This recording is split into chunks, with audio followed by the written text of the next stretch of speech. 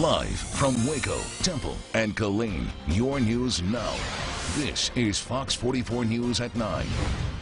Good evening and thank you for joining us on Fox 44 News at 9. I'm Earl Stoudemire. New groups in the Waco community came together for the first time tonight at Baylor's first annual Startup Gala.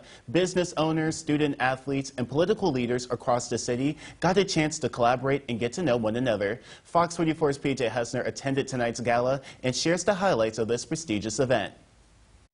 A never-before-seen mix of Wacoans attended the first annual Baylor Startup Gala. We've got a bunch of amazing people here. We've got representatives from all around the city here. We've got leadership here. We've got business owners here. We've got student athletes here. John Passavant is the CEO of Startup Waco. He says this is the first time younger and older generations of entrepreneurs have come together to collaborate and share ideas. There aren't too many forums where new startups, founders of new companies are really able to come in and come around and have great conversations with people that have been more established. Startup is a company that specializes in helping new businesses thrive. And that's kind of what we do at Startup Waco, is help create bridges, help create opportunities for people to interact and to get to know one another, and we hope that mentorship and help and support comes out of it. Passavant believes the guests who were at the gala have the skills or platforms to help Waco grow.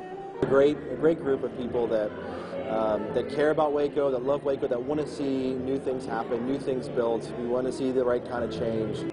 He says the event is also a way for the leaders of Waco to celebrate how far Waco has come. We have so much to celebrate in Waco.